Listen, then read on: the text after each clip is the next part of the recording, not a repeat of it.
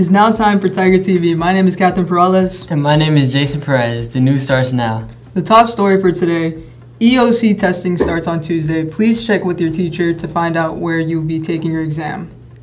In national news, Beyonce's new album has been released. It is called Cowboy Carter. It has already broken streaming records. In local news, we want to congratulate the varsity soccer team for making it to the second round of playoffs. You guys did a great job. Let's check out Tiger weather with Noah Alamos. How does the forecast look today? Thanks. Today's high is 77 and tonight's low will be 59. It will be mostly sunny. Back to the news desk. Thanks. Let's now look at Tiger sports with Maynard Alonso. What's going on in the sports this week? Thanks. The Tiger baseball teams will be playing Cy-Fair High School tonight. The next softball game will be on Tuesday. That is Tiger sports for today. Back to the anchors.